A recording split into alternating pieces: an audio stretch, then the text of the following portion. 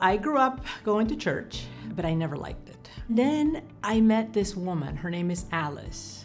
And I started asking Alice, why do you guys believe that Jesus was God? I mean, how could he be God and a human being? I didn't understand that.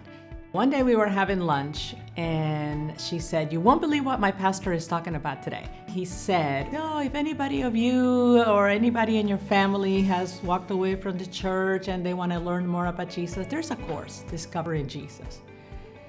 And I signed up. I went to the class and the facilitators, they were great. You know, they encourage you to ask questions. They explain things to you. And all of a sudden you have this great feeling. You feel joy, like this weight has been lifted from you. And you feel like, you know what? I don't care what happens to me. I know I'm going to be okay.